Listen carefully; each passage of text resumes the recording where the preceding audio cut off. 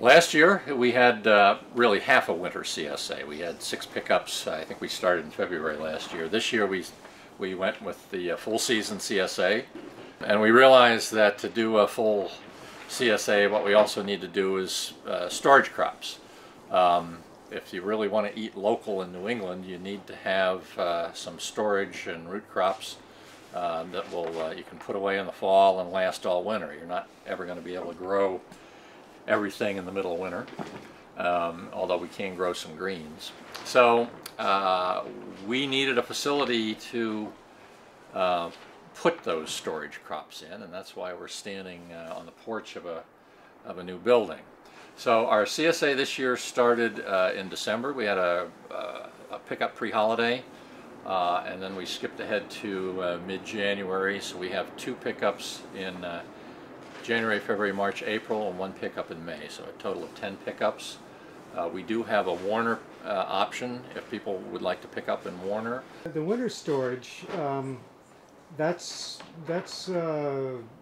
calorie crops, root vegetables, enough to pretty much feed you if you could find some meat someplace else if you happen to be a meat eater.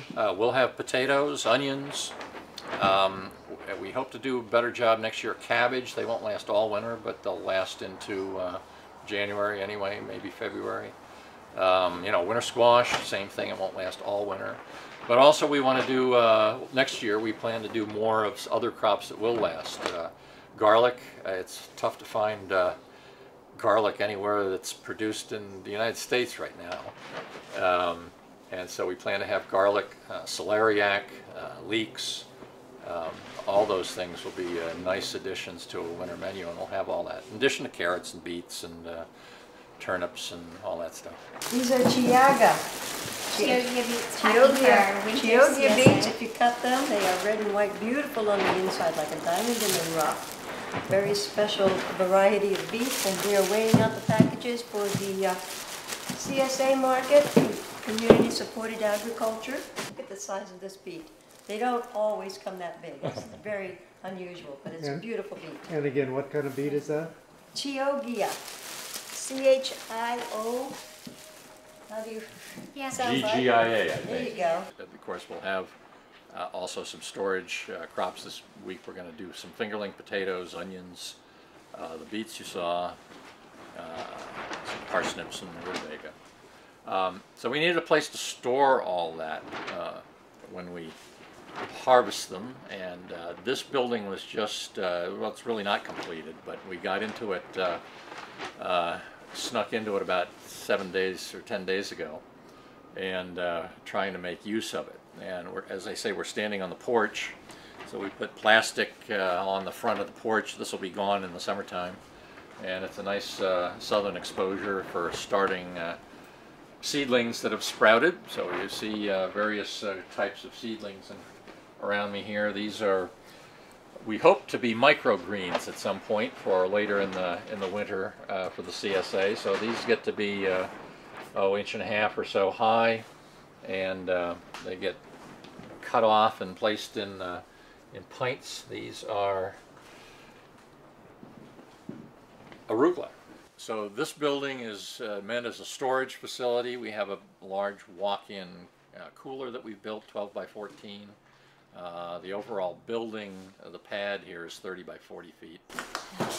Our old system was to carry individual trays from the greenhouses into the house.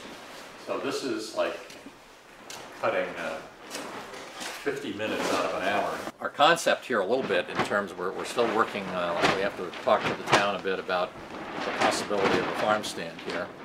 But I think that should work out.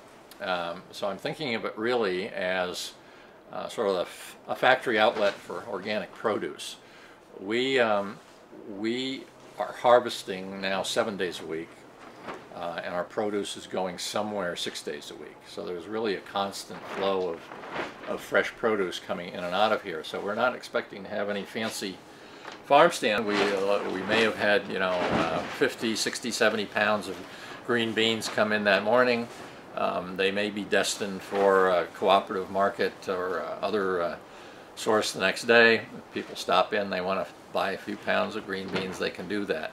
The other thing that we'll have is, you can't see today, out in front of us is a new acre or so of fields that we have right off the parking area here, where we plan to grow lots of our lettuce and chard and kale and those things. So if people want lettuce, if it's not harvested and ready to go, they can just walk out the door and point to the lettuce they want and we'll take care of it for them.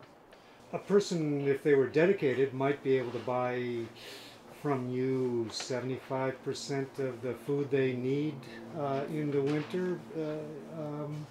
I mean, you're talking those basic things: squash, potatoes, yep.